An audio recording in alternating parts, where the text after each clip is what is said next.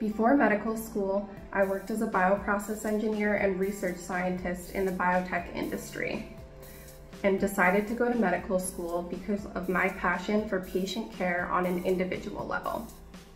I've also had the opportunity to volunteer and do research with the Orthopedic Relief Services International, a nonprofit organization that's dedicated to helping countries in need.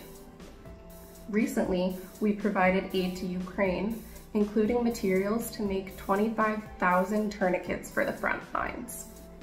Additionally, through our strong partnership with Haiti, we host an Orthopedic Grand Round series that's broadcast from the US to orthopedic surgery residency programs in Haiti.